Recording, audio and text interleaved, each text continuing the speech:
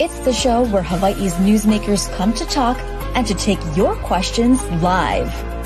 From the nation's capital to Honolulu Hale, from the state legislature to the fifth floor. We bring the experts to you and ask them what you want to know. Spotlight Hawaii with Yanji Denise and Ryan Pillay-Suji on the digital platforms of the Honolulu Star-Advertiser.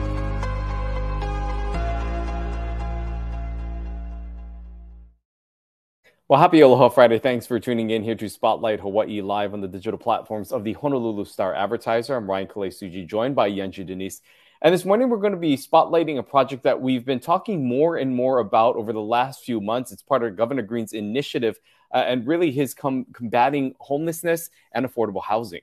That's right. In his State of the State address, right coming into office in January, the governor declared a state of emergency when it comes to homelessness, clearing a lot of red tape when it comes to building kauhale, which are these tiny homes with shared spaces around bathing and also kitchen facilities and shared spaces like that. One of the very first ones that went up is a stone's throw from Washington Place. He likes to say it's right in his backyard, walking distance, of course, from the Queens Medical Center, and that is that medical respite kauhale. Been on the ground there and open for about 6 weeks, and so we want to check into the folks who are actually doing the operation and planning the next kauhale. That, of course, is State Homelessness Director James Koshiba, and also Darrah Kauhane-Floerke, who is the Executive Director of Project Vision, which is the nonprofit organization that is running the day-to-day operations there. Thank you both for being here.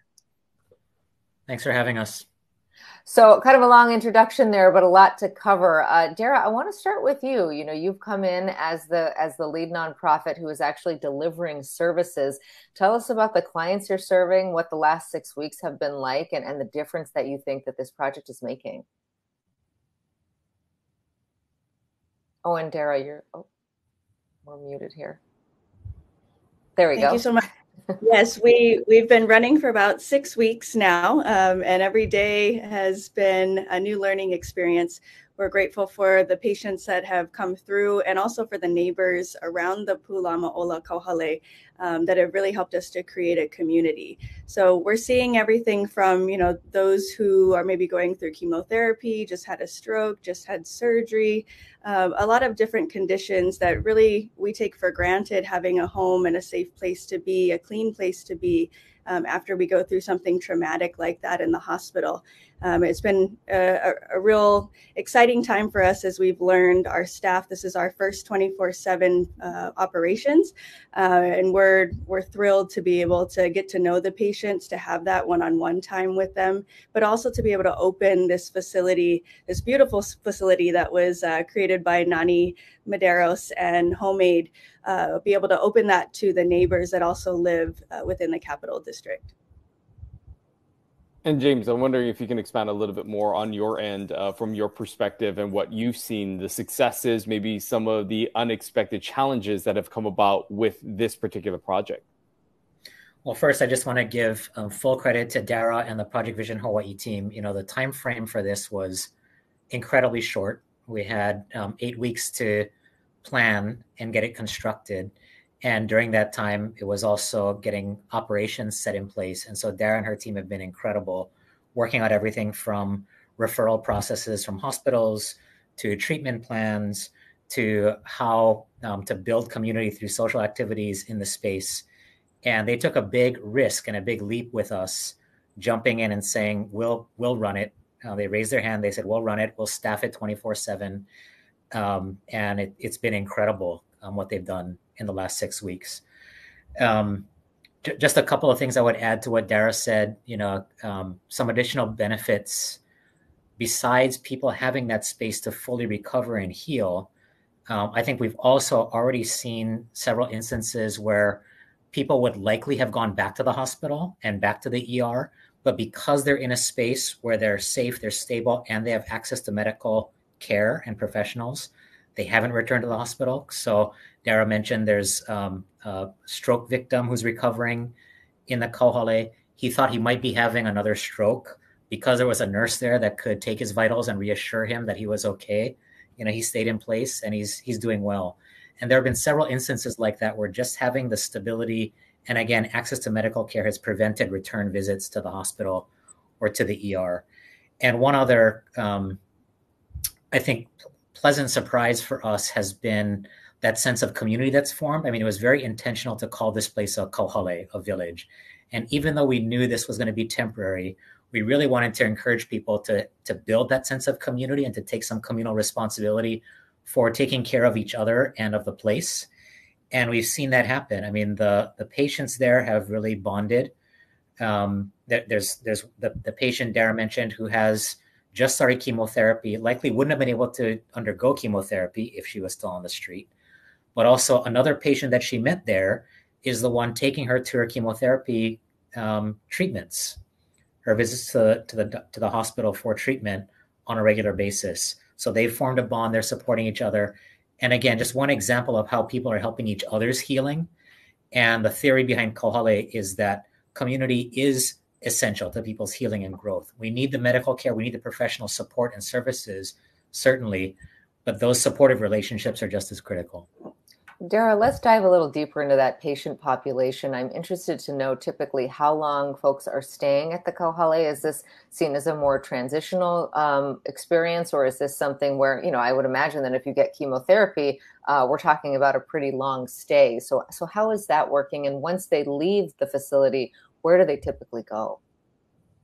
So the governor's office and Project Vision wanted to try something different with this project. And so this pilot, in this pilot, we do not have a time requirement or a time, how long that they can stay. We're trying to be more flexible with that and create something that is more centered around the patient and is more centered around that compassionate care for them that they need to truly heal fully. So we have two levels of clearance that we are looking for when we're looking to just discharge someone. So medical clearance and then their social clearance. So medically, they may have gone in for a wound, gone into the ER or been an inpatient for a wound. That wound may now be healed. So they're medically cleared. But on the social side, we know that there's a lot of things that we can do to support them along with our outreach workers, our peer specialists, our case managers, and additionally, our behavioral health specialists that we're partnering with in Iola Lahui, making sure that they have everything in place so that they can succeed in whatever their next step may be. And so that's something that we've been working through with James's office and with our partner organizations at IHS and H3RC to make sure that we've been able to address all of their needs. At the beginning, they do a needs assessment, what they think they could use support with, whether that's benefits applications, housing applications, getting a primary care provider, being in touch with a therapist or psychologist, whatever that may be, whatever they feel that their needs are, getting help with those legal documents, getting tickets cleared, for example. So we're grateful for the flexibility of this program that allows us to identify what those needs are for these individuals and then bring in those guests, bring in those extra services so that we can fulfill those. And so on the social services side, once we get through their needs assessment, then we'll talk about their discharge planning and where their next step should be. Most of the individuals that are staying there have suggested that they're either interested in treatment or they're interested in independent housing. And so that's something that we're trying to support them with. Most of the patients, since it's only been a month and a half, most of the patients have been with us the entire time because of the type of condition that they have. But also, these barriers that keep them from getting into permanent housing or into other programs are very high. And so it's going to take time for us to be able to work through them. And that's why we feel so grateful for the opportunity of this program is we really get to see how long it takes to work through those barriers here.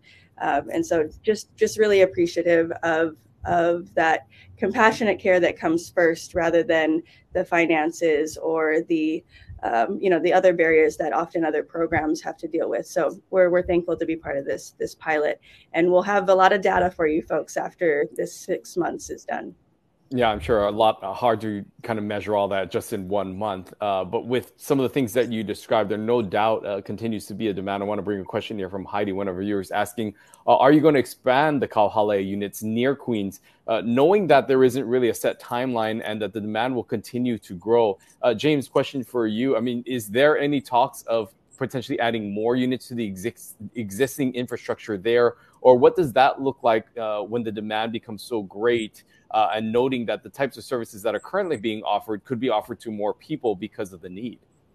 Sure. So the demand is already exceeding capacity, right? We're full. There's a wait list.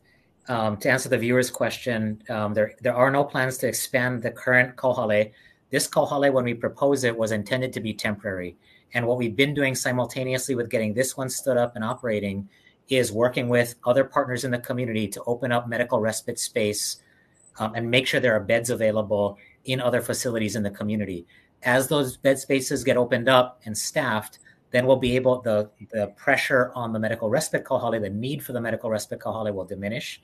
Then our plan is to take those units, those tiny home housing units that have been built, and move them to a permanent Kauhale site elsewhere where they can serve as long-term space for people to be housed and healed. But we're working to get community bed space open so that the need for the Kauhale diminishes. And the plan is to have this Kauhale wrap up by December. James, I want to stick with you for a moment. You know, we've had you and Nani Medeiros on here in the past, and the governor really has set a goal of having a dozen Kauhale throughout the state, 6 on Oahu, 6 more across the neighbor islands. Tell us about how the site, visits or, scouting is going, if you will, and where you're looking at putting the next Kauhale. Yeah, so we'd like the next one. We have a site near Middle Street that's state-owned land that we're looking at for the very next Kauhale. Since we announced the initiative and after the legislature appropriated funds to make it a reality, we've been approached by partners out in the community across the islands. Some of these are nonprofit organizations that do homeless services or develop affordable housing. Others are private landowners or churches that are coming forward and saying, hey, we have a parcel of land available here. We'd like to drop some tiny homes. Or we have a vacant building. We'd like to use it for a Kauhale. So we have several dozen potential sites. There's still a lot of work to do in assessing the feasibility of creating a Kauhale in each of those spaces, the physical feasibility of it. And the other thing is, for each of these Kauhale sites, we want to identify a strong community partner, as we did with Project Vision for the medical respite Kauhale. The key to success for each of these other village spaces is to have a partner in the community who knows the community well, and who's going to build that space as a village with connections to the wider community. And Darrah, I'm wondering if you can expand a little bit about how, Project Vision got to this point that has become such an essential part of this project, but just the evolution of your organization, of how it started initially, and how you've come to be this reliable partner for this project and potentially more projects with Kauhales moving forward. Yeah, well, that's always a fun story to share, how we've gotten from glasses to now working in a medical respite Kauhale with the governor's office. It all started by us with a retinal camera on an RV going around and doing diabetic retinopathy screenings. So as you can tell from our name, Project Vision, our roots are within optometry and ophthalmology. And so we've done that, vision screenings, vision exams, cataract surgeries, specialty care throughout the state and also throughout the Pacific. We have clinics throughout many of our sister island nations. When we realized quickly that we were utilizing mobile clinics, and there's a lot more types of services, types of medical care that we could provide utilizing these vital resources. And so we've expanded our primary care, expanded the types of services that we do through these mobile units to include showers for the unhoused. And that's really how we got into the space of homelessness and learned from our partner organizations where the true needs are and been able to partner with them to not only learn how to do street medicine, but also to bring more case management and outreach services. And we've done so not only in the unhoused community, but also within the incarcerated community and within our public housing and rural areas as well. So it's really the vital resource of having those mobile units. And we've expanded to having 10 of those now across the state. We have teams in all 4 counties that are really dedicated to not only utilizing those mobile clinics, but also going out by foot for those harder to reach locations. So we're really grateful to have gone from, our what we know best, which is in ophthalmology and optometry. We still do those programs. We're still in the schools doing vision and now hearing screenings. We still go into all of the programs and facilities through the Department of Health, but we're also really excited to be in this space of supporting in homelessness and now into affordable housing with James's office. Hey, James, let's talk about the bottom line when it comes to the financials of this. What kind of resources are needed to support something like this? And as we build out these other kauhale and find these nonprofit partners, at the end of the day, what does something like this actually cost? It's going to vary widely from kauhale to kauhale, both the development costs and the operating costs. It's going to depend on the scale. It's going to depend on the location and on the types of support services that are needed at the outset. But one of the things that we're communicating to community partners and that I share with the legislature as well as we're making the case for this is that the idea is not for kauhale to be supported by a nonprofit or community organization in perpetuity. The goal really is to build the capacity of residents there to function as a community and to take more and more responsibility for their own community. Again, taking care of people and place. And as that happens, in fact, the way I've described it sometimes to interested parties who have said we'd like to create a kauhale is our job, all of our jobs should be to work ourselves out of a job. We want people to be independent. We want people to be functioning as a community and to depend on us less to provide. There'll still be some need for professional services. There'll still be some need for assistance. But the more people can take on responsibility for things like, looking in on each other or groundskeeping or maintenance or security in the form of a neighborhood watch, that all reduces operating costs over time. And that's not only for the cost effectiveness of government, but it's really, it does two other things. One is that's what ensures that we can keep these spaces affordable in perpetuity so that they can be truly affordable and deeply affordable for people at the bottom of the income scale as if we bring those costs down. And the second is, to borrow a phrase from Twinkle Borge, Kuleana wakes up mana, responsibility wakes up the spirit.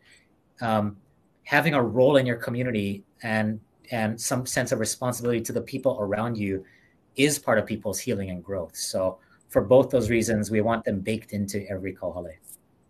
James, I want to stick with you. One of the concerns was how the community would react to a project like this. And there is that concern for that, phrase of NIMBY or not in my backyard, that many people may not welcome this idea. I'm wondering if there was any pushback with this project, right across from Queens Hospital. Of course, there aren't maybe necessarily a high residential area because it's in the urban core next to the state capitol and the governor's mansion. But beyond the governor himself, who of course welcomed it into his backyard, has there been any sort of comments or any pushback that you received from that general community of the downtown district?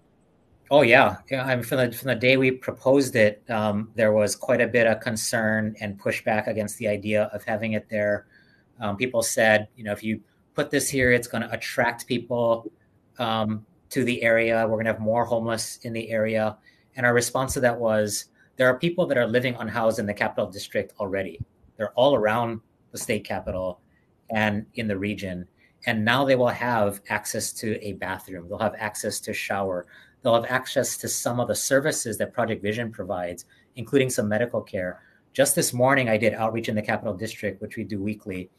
And there was somebody near the kauhale, staying outside near the kauhale, who had a pretty nasty wound on his leg. And one of the nurses from the kauhale came out and did some wound care with him, which probably prevented, a more serious situation from developing. I talked to another gentleman who thanked us for creating the medical respite kauhale and for having access to a shower, because he said both he and a couple of other people he knows, now that they can get cleaned up on a regular basis, they're out there doing job searches. And so that there's a bunch of benefits that are coming out of having the kauhale there.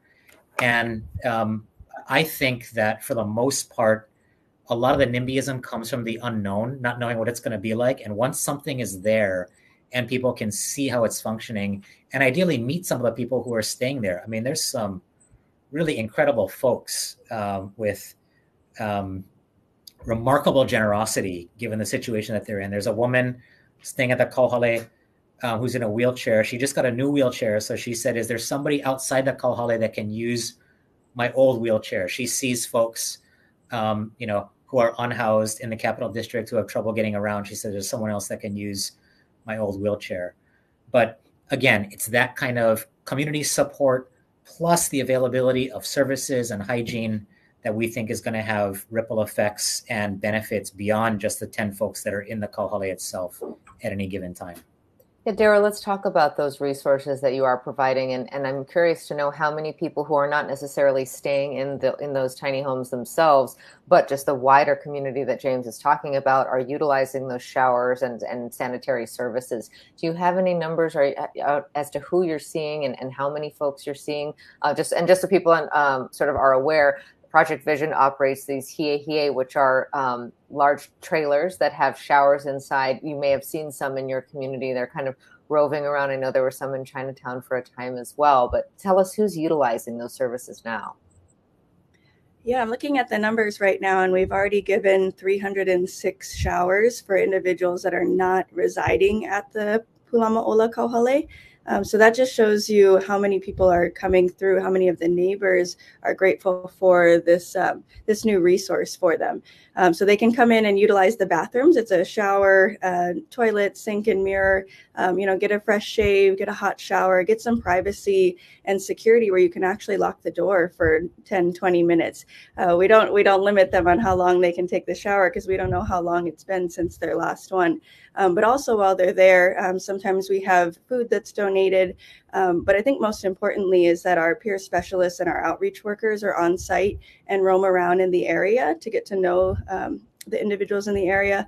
And if they don't already have a case manager, pointing them to the correct organization, but as much as we can, supporting them with things, like I mentioned, their legal documents, the idea of not having your birth certificate or your social security card so you can get a state ID so that you can apply to rent something or apply for a job. All of these things, snowball into this large barrier, this large wall to getting back into the system.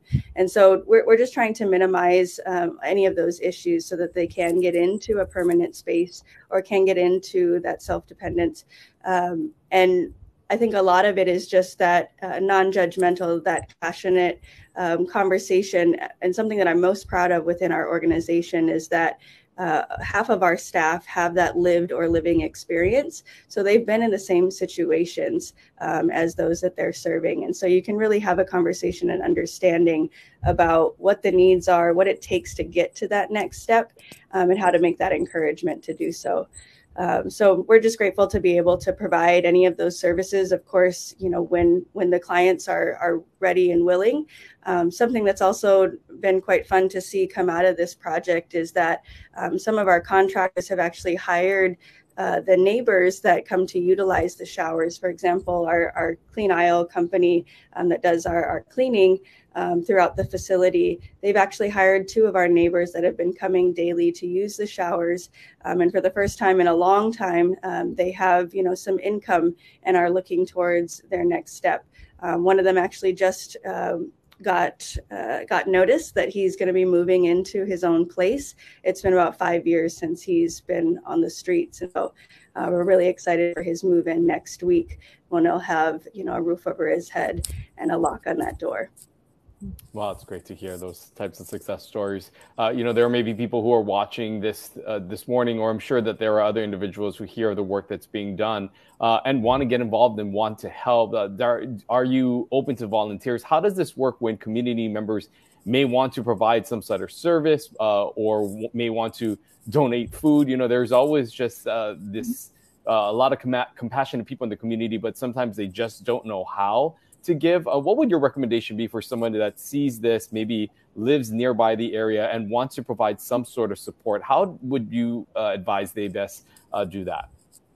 We talked about NIMBYism a bit ago, and it's been so refreshing to see how many people have the opposite feeling about this. And many people are excited to see that something is being done.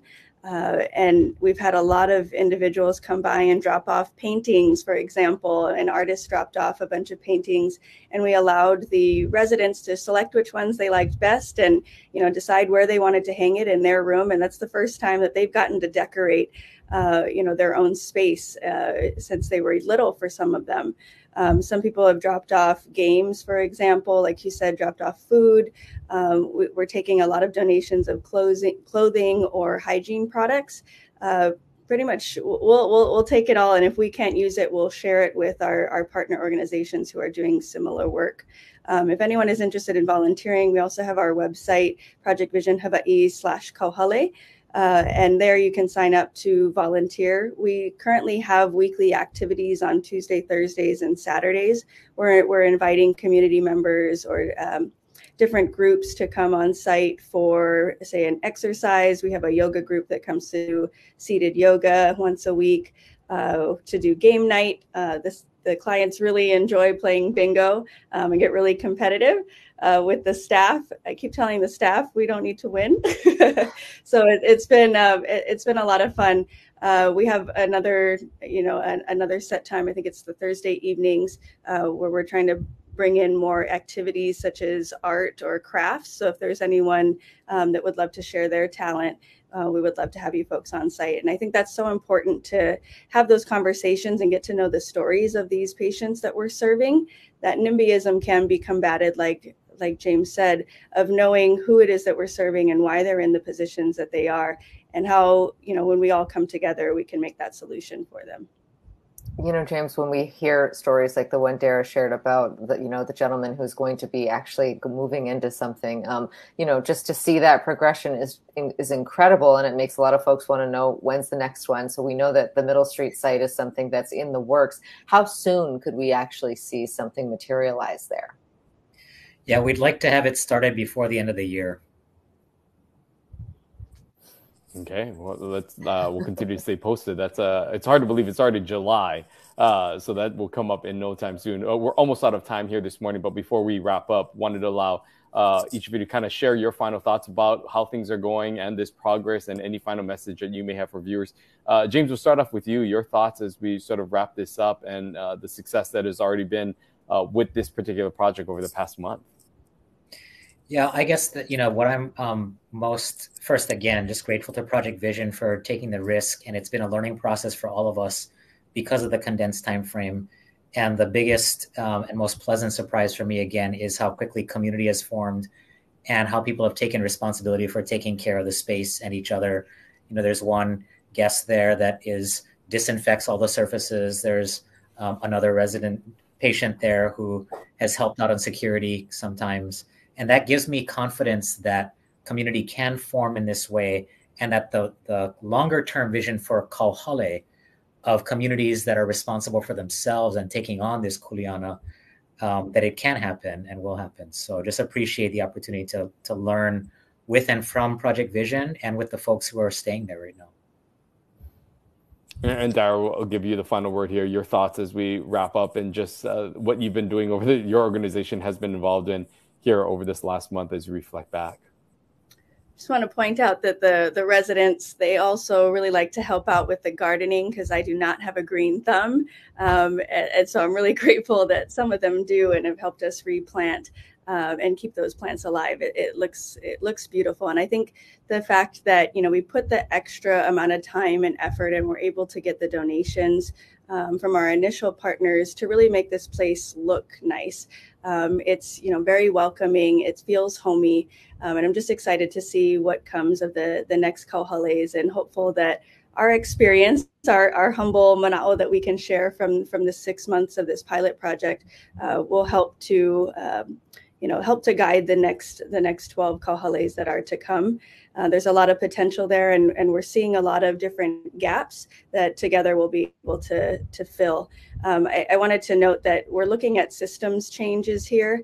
And so one of the things that's come out of this is a weekly conversation with the hospitals. So we sit down with Queens and HPH on a weekly basis and are able to talk through what do those discharges and those referrals look like, and what can we do to, where would be best for that patient, and really hold each other accountable. What can the hospitals do? What can the nonprofits do?